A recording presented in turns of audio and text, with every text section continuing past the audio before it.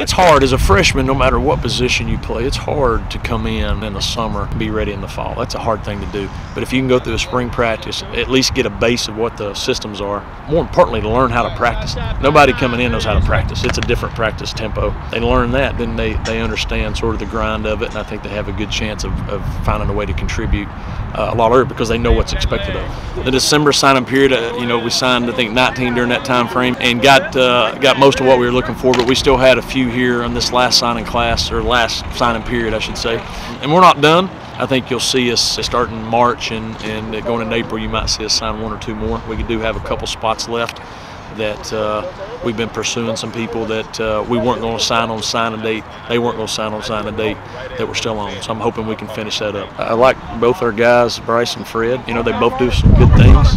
Both need to be more consistent, and so I'm hoping somebody wins it. And I think somebody will. I think somebody will win the job, but it'll be open until we feel as a staff, hey, this guy has got the job and he's the guy that's going to be consistent enough to do it. And hopefully we'll name that, whether it's right after spring practice, but definitely hopefully going into the summer.